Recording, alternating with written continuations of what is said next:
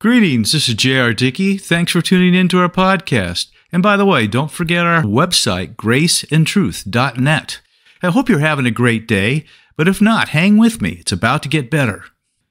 Okay, today we're going to talk about one of the primary characteristics that I think we're going to see in heaven. Okay, let's get started. Never had he seen such a sight. Oh, Jonathan, the king's son, had fought many battles, and the people had often lauded his achievements. Indeed, he was next in line for the throne. But this was something special, something that truly gripped his heart and brought a whole new perspective. Before him stood a young man with a ruddy complexion. His face was familiar, of course, for the young man had entertained his father with a harp before this war, before the present trouble. But now, at his side dangled the huge, bloody head of the once dominating Goliath. Even as it swung, its grotesque, savage face made him sick. "Who are you?" his forgetful father Saul had queried, likewise amazed at what he'd witnessed. This boy, David, had just single-handedly taken out the greatest enemy of the nation. A display of faith and courage unparalleled in their history. Without a doubt, it was the hand of God, for the antagonizing monster had towered nearly 10 feet tall, at least twice the size of the boy. David answered, "The son of your servant Jesse." Kaboom! It was at this point that something happened in Jonathan's heart. As amazing as David's display of courage and faith had been, his heart attitude afterward was even more so. There was no chest pounding, no pretense or feigned posturing, no assertion of the king's obligation, but rather what Jonathan witnessed was an attitude of pure humility, and it somehow prompted his own heart to respond. And now, inwardly, it was something he just let happen. His soul became knit with David's. The heavenly master weaver entwined the very fabric of his heart with that of the humble giant slayer before him. And because he loved him as his own soul, they made a covenant, a holy, unbreakable promise to one another. And responsively, Jonathan did something that, although absolutely appropriate, may have left those watching aghast. He took his princely robe, his armor, his sword, bow, and belt, and gave them to David. It was completely voluntary. He stripped himself, so to speak, and thus is presented in Scripture a lesson for us in type and picture. For in like manner, there stood the largest and ugliest, the most rotten of creatures, Satan. Like Goliath with Israel, he taunted and bullied all of us with sin and death, and every one of us were fearful of his gigantic threats, even those of us upon the throne, who, when you think about it, is each one of us, for we've all sat upon the throne of our own lives. But then appeared the Good Shepherd, who came as a servant. He spoke of faith and the greatness of his God, and with a single stone, one rock, one noble act, the cross, he forever destroyed the destroyer. Now, like the king's son, Jonathan, we may have seen him before, but regarded him as a mere distraction, an entertainment perhaps, someone there just for our selfish benefit.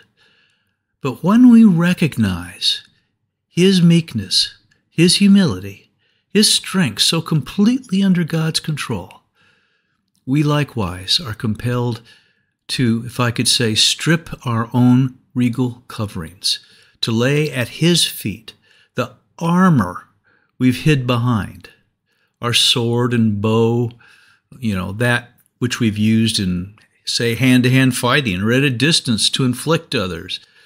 And there we lay our belt, that which has previously held it all together for us. This is when our heart is knit with the Son of David, Jesus. For although the greatness of David's deed was unparalleled, it was the humility, the character of his heart that was overwhelmingly attractive. So it is with Christ, the Son of David, and consequently it rewires our circuits. Our surrender to him is a heart-changing response to his own humble surrender unto God the Father. His deed was, is, and always will be indescribably awesome, but his character is even more so. The deed illustrated it all for us to see. Oh, the awesomeness of true humility. Not merely the occasional outward self-abasement we can use to flatter ourselves, but the holy heart and mind clean of the filth and fantasy of unwarranted pride. You see, this is the stuff of heaven. There are no, I'll call them proudsters in heaven. No one looking for flatteries or temporal esteem. You might say that heaven's air is love, and heaven's fragrance is humility. That's how I see it. There we will know endless, fulfilling relationships, perfect joy, and explosive grandeur amidst this beautiful scent aroma. There we will fully realize that it is our omnipotent King who is the source of this wonderful scent. As high as the heavens are above the earth, so high are God's ways above ours. You can see Isaiah 55 for that. Yet the high way is indeed and character the low way. That is, when the Creator looked upon our desperate, self-destructive world, the one who is all-powerful, all-knowing, all-present, he decided to come to us.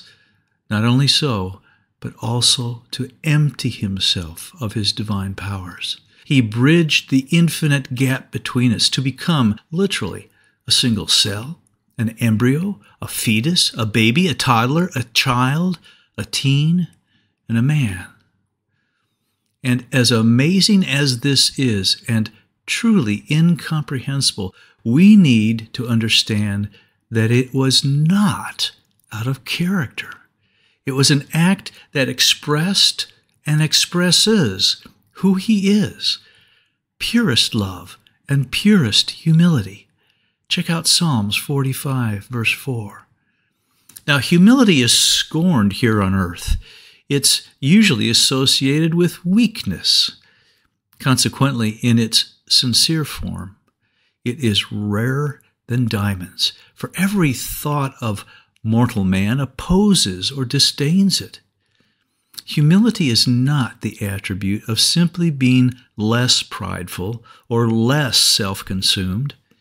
Rather, it is the absolute absence of these sin-motivated characteristics. On the contrary to the world's inclination, the Lord instructs us to seek it out. That's in Zephaniah 2:3, and to put it on, Colossians 3:12. But why? Of what benefit is humility, and why is it so dismissed in this world? Well, among the many blessed promises for the humble, the Bible tells us that God guides and teaches the humble, Psalms 25:9, and that they are glad in heart when they sense his pleasure, Psalm 69:30-32. And thus God is pleased with them and beautifies the humble with salvation at Psalms 149:4. And unmerited favor, James 4:6, Proverbs 3:34. The humble have wisdom, Proverbs 11:2. And honor, Proverbs 29:23. And increasing joy, Isaiah 29:19. In addition, God dwells with the humble in a high and holy place, heaven, Isaiah 57:15. He revives them, 57:15 too, and lifts them up, James 4:10. As a matter of fact, the words for humble in both Testaments means to be low. In other words, God's way up is down.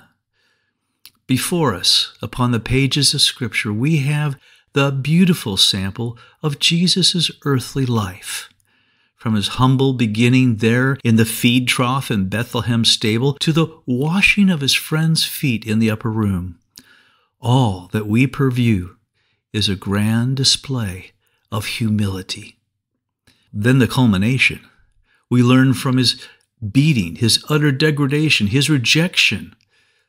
Isaiah described it prophetically as, quote, he was oppressed and he was afflicted, yet he opened not his mouth. He was led as a lamb to the slaughter, and as a sheep before its shearers is silent, so he opened not his mouth. It's Isaiah 53:7. This is humility. In Hebrews 12:2, it says that he despised the shame of the cross. But this was not because of pride. We must understand that this word translated despise or despising means to, quote, think little of. And that is its connotation elsewhere in the New Testament. So of course Christ thought little of the shame compared to the eternal joy that awaited. Oh, but you might think, yes, but this humble behavior was because he was found as a man and emptied of his divine powers. In Philippians 2:5. You might be linking his humility to his humanity. And of course, there was a positional humility or lowness therein. However, it is missing the mark to view Christ's humble character solely as the result of his human condition and as something otherwise uncharacteristic of him as our risen Lord of all. Consider his appearances to the disciples after his resurrection. There were no bands playing on earth, no pomp, no General MacArthur-like I have returned, but rather he was mistaken for a gardener. In another case, an out-of-touch traveler. In another case, a stranger on the beach. In fact, in John 21, when the disciples came ashore, he had a breakfast cooking for them. Does this sound like the behavior of the King of heaven and earth? No, not to our carnal minds it doesn't. We give lip service to the concept of a noble humility, and will even go so far as to appear humble now and then, especially in church. But all the while, we know that our hearts scream inside for accolades, attention, and gratefulness from both people and God. We've been infected with Satan's poisonous attitude. He said in Isaiah 14:14, quote, I will ascend above the heights of the clouds. I will be like the Most High. Well, ponder this. Our sin-filled minds think up is up, that greatness comes by mastery. We even miss the fact that although the church held mastery over the Western world for hundreds of years, it never brought in the kingdom of God, but rather a good deal of death and cruel domination. We don't recognize that sin has warped us 180 degrees. In God's economy, if I can call it that, we discover the eternal reality, that is, up is down. The highway of holiness is the low way of humility. Jesus, knowing our hearts, said, if anyone desires to be first, he shall be last of all and servant of all. Then he took a little child and set him in the midst, and when he had taken him in his arms, he said to them, whoever receives one of these little children in my name receives me, and whoever receives me receives not me, but him who sent me. It's Mark 9. That's perfect. For the best approximation we have of humility in this life is our children. Jesus was saying that entrance to and enjoyment of heaven is immersed in humility, not just an outward appearance, but a character trait running through and through. In that humble moment of receiving him by faith, you are most like him in character, and thus a relationship begins. Now you may say, oh, you're going overboard. You're making too much of this. Even God commands reverence and worship. We're made in his image. Why shouldn't we deserve a little respect? After all, humility will never get me anywhere in the here and now. People will just walk all over me. First of all, when God commands us to worship, it's because he knows who he is and who he's dealing with. Like the one who has to slap a hysterical person to get some sane attention. Our sin natures are so out of touch, we frankly need to be commanded at times. Second, he doesn't do it for his own sake. He doesn't need it. He does it for our sake. We do. Well, next, you may be right about the outcome of humility in this world, at least some of the time. But God's instruction and the attributes of a heavenly character are not really designed to feather our earthly temporal nests, so to speak. Rather, he wants to prepare you and me for life in eternity. It is for our eternal benefit. Your acceptance of this lesson is based upon what you value most: the temporary treasures of this life or the enduring ones of heaven. So where does this true humility come from? If it's not just a matter of outward deeds, but of inward character, where can we buy humility for dummies? Is there a Humility 101? Jesus said in Matthew 11:29, "Take my yoke upon you and learn from me, for I am gentle and lowly in heart," that is, humble. In referring to the practice of yoking a young ox to one who thoroughly understood the work at hand, and thus teaching the younger one the ropes, Jesus was clearly saying that his gentle, humble character is imparted as we plow with him, that is, walk with him, work with him. And at times, this will be humbling. Yet a very wise pastor of mine, speaking of men, once said, "There is no humility without humiliation." Yes, his yoke is easy and his burden is light, Matthew 11:30, but with it will undoubtedly come some much-needed lowering, pun intended. So when it comes, and it will, because you're no prima donna, nor am I, recognize it for what it is, God's loving hand. He's crafting not a life designed to bring you merely the respect of men, but the rewards of heaven. You know, when our dear boy went home to be with the Lord, one kind man, a vice principal who had known him at school, sent us the following note. It said, quote, "I saw something that showed me yet another side of Gabe. One of the ladies in the attendance office got pretty mean with him when he brought a note to the office. She ended up ridiculing Gabe's voice, doubting that he was being honest. You see, he had a raspy voice because of a congenital vocal cord deformity." And he continues, "But Gabe was very calm and seemed to take no offense at all. He gently explained that he really did talk this way. I saw the patience of Christ's love that day." I mention this only to point out that people do notice our walk. They recognize when someone has been yoked with Jesus for a while. Now, incidentally, it takes oxen a long time to learn how to plow right, sometimes years. Likewise, it can take a long time for some of us to begin walking like our yoke fellow, Jesus. Thus, a lowering, a humiliation, can work in us to bring about the more Christ-like character we long for inwardly, and which those who are headed for heaven appreciate. Therefore, let no humbling circumstance drag you down. Rather, go with it. Go willingly God's way and discover the peaceful joy of his humble heart. There, I know you'll find why his yoke is light.